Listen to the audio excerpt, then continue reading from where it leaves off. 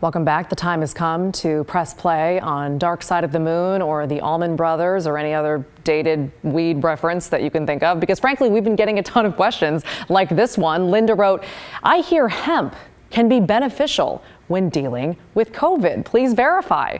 Linda, no problem. And you know what? Even though this is a serious story, it feels like a pretty solid candidate for Vice News.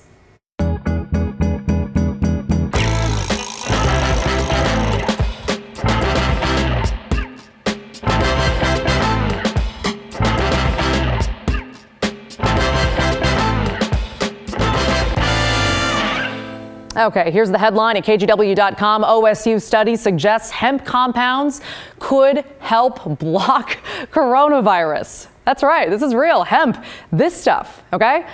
Let's walk through this. Basically, according to OSU's press release, and I'm going to make this as layman-friendly as possible, scientists, quote, found that a pair of cannabinoid acids, science jargon describing substances found in hemp, bind to the, I'm going to say like spiky COVID protein thing, blocking a critical step in the process the virus uses to infect people. In other words, researchers found hemp acids, those acids in the hemp, bond to that spiky COVID protein thing, making it so big and bulky and weak, it can't infect you. Now, we've had some fun, but let's reiterate. We're talking about hemp, not necessarily marijuana. They come from the same species, but hemp has minimal THC.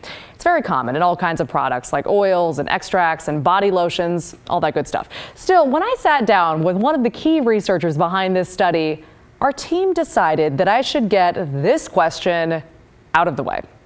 A lot of people are going to look at this headline and go, okay, I guess, what am I supposed to take away from that? For people who are home, sitting at home and they're wondering, does consuming cannabis in very common forms, including smoking it, give me these benefits? What's the answer? Well, definitely the benefit for preventing viral infection of cells must come from cannabinoid acids, which are heat sensitive and must not be smoked. Professor, before I ask you a follow-up question, you know that you just bummed out a lot of stoners, right? Well, that's not my job. It's not his job. Copy that, Professor. It is indeed not. You're right. But that response on Twitter did lead to follow-ups like this one. Steve tweeted, "Edibles it is." Steve, we admire your tenacity. Nice. But the professor did elaborate that the hemp needs to be like pretty pure. He kind of talked about dietary supplements, most likely in a pill form. So that in mind, this was our follow-up question. I just want to be clear.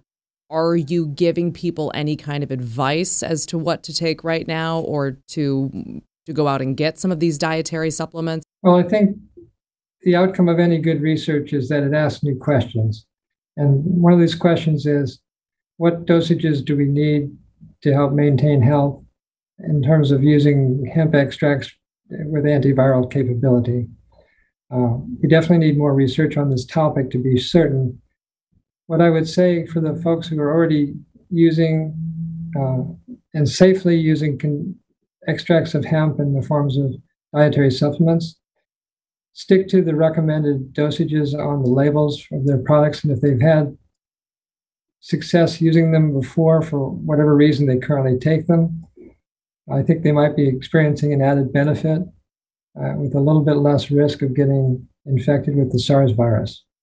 There you go. Might be having an added benefit right now, but it's too soon to say. The professor did add that OSU's next step is human trials, seeing how well continued hemp consumption prevents COVID. He believes the team could have a clear answer later this year. We will absolutely keep you posted.